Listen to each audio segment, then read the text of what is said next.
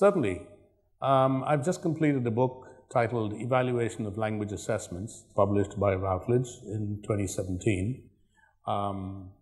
In this book, I explore how we can evaluate language assessments by using an ethical framework that involves fairness and justice. I think this is very important because, after all, if tests are not fair, then what would be the point of a test? And if institutions are not just, then that would lead to unfair practices and unfair tests. So I've put these two together, fairness and justice.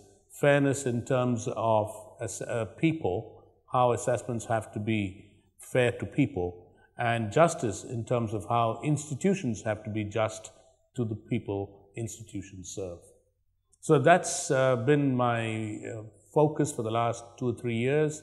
It will continue to be the focus in the next year or two. I will complete some empirical studies that are related to fairness and justice of assessments around the world. I'm eagerly looking forward to a more empirical sort of approach currently. The book was a more conceptual approach with some illustrations of past research, but I'm hoping to do some new research for this area, in this area. So what I'd like to do next is examine the responsibilities of institutions which administer assessments around the world. Institutions which could be small, like groups of teachers developing tests in some parts of the world, to large institutions that develop and administer tests that are administered to thousands and thousands of test takers. So I'd like to look at global responsibility and global justice in terms of language assessment, and I would like to, have a framework which people can use to assess whether the assessments they've produced and the assessment practices that they have in place are just from a universal point of view by and large, and are not parochial, like what most people say. We do this our way.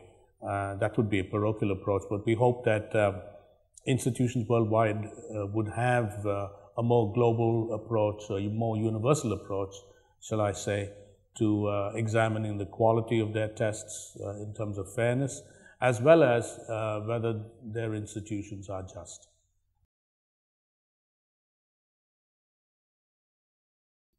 Well, it's always nice to know that people are interested in learning a language. In this case, learning English. English has become the dominant language in the last 50 years, and more so in the last 20 years with the radio, television, and the internet. So we welcome learners from many parts of the world, and I'm particularly happy to work in this region where there are more and more learners and students in schools, colleges, and universities interested in learning English. Now, what this might do for the region is, more language learners from varied backgrounds. So we'd have people from the big cities, say Beijing and Shanghai and Guangzhou and Hong Kong and Macau, and we'd have people from rural areas, from provinces, from villages, who also want to learn English. I mean, children want to learn English. There is, of course, this disparity. So you have possibly learners from the big cities who have probably enormous opportunities to develop English, learning and activities and travel that are related to English. And we probably have students from rural areas, from villages and small towns who don't have such opportunities. So there is going to be that disparity. But we'd have to make sure that there are multiple ways we can reach people who have different means. We want to encourage people who want to learn English well. So we need to have, of course, appropriate teaching methodology, textbooks, materials, other resources, these days on the internet, through phones, to tablets, so that learners anywhere are not deprived of good quality materials for learning English. They don't have to depend on a library far away, as in the old days. They can be in their home if they have internet connection. They can make use of the resources that any big city boy or girl might have access to. It also is possible that more students would be going to universities in China and Hong Kong and Macau.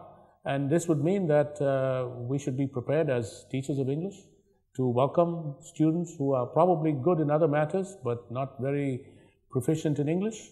We have to take them in and give them appropriate instruction for 6 months or a year, get them up to speed so that they can then go on to studying subject areas that they desire.